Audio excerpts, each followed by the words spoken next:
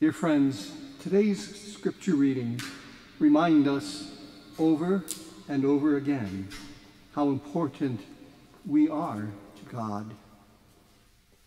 One by one, He made us. He wants to help and heal us. In our human lives, we are not experiencing what God had originally planned for us. Through our sinfulness, we have become splintered and self-absorbed. But God never abandons us. God was willing to send His Son to save the world, even at the price of His own life. In the Gospel for this Sunday, Jesus and His disciples traveled to the Decapolis, a region of about 10 cities that was a center of Greek and Roman culture. We hear in the Gospel that some people had brought a deaf man with a speech impediment to the Lord.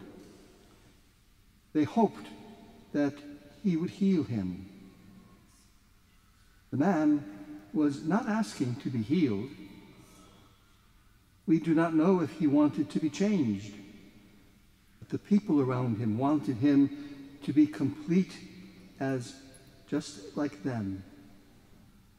We don't even know if these people or the men that they presented to Jesus were Jews or Gentiles. We do know that he was suffering and unable to communicate with those around him, and Jesus drew him aside to help him.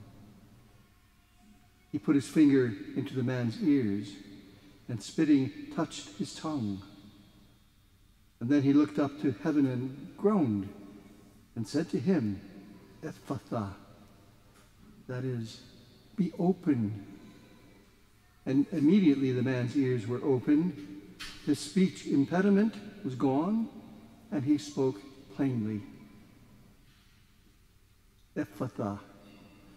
Mark the evangelist makes a point of using an Aramaic word that Jesus would have spoken himself in praying and curing the wounded body and soul of this man.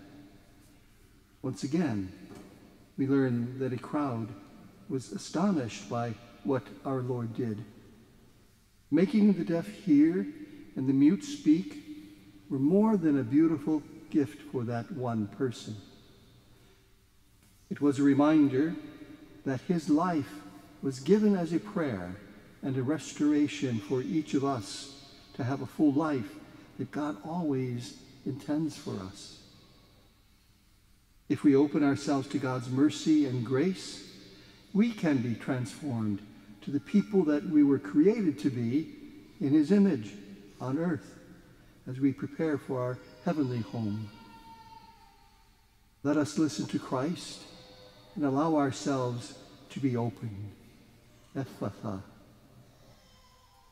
We hear St. James exhorting the members of the early church to have a clear understanding of that relationship that we need to have with other people. Jesus told those who follow him to love one another. This was meant to be no less essential than our own love for God. The way we see or treat those around us reveals our own love to Jesus. The Christ-centered point of view is often opposite the way in our secular world looks at things. And just as we have problems with this today, they certainly existed in the early church. Otherwise, James would not have had to remind them to examine their attitudes and their actions and change them when they're out of sync with those of the Lord. If we say that we are the followers of Christ, how can we act contrary to His way? Christ loves us and wants our love, but He also wants His people to commit ourselves to love, really love one another. In the apparition of Mary at La Salette, Mary reminds us of the great news that salvation is ours for the asking. Evangelical Christians speak of accepting the Lord Jesus as our personal Savior. The beautiful lady at La Salette uses different language, but calls us to that same reality. The purpose of her visit is that we might make a decision to turn our will and our lives over to the care of God. More wondrous, however, is the conversion of heart that leads us to the saving grace of God's reconciling love made visible to us in Jesus. The man in today's gospel is an example for us all. Like him, we cannot stop learning about our God and the proper use of God's gifts. We need to seek the ways God is enriching our lives. We must always pause in our thoughts to allow God to have some room in our thoughts.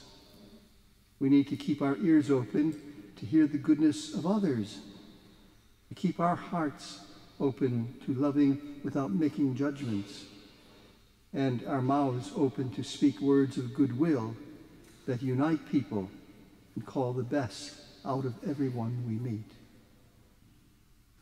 My friends, Ephphatha, be opened.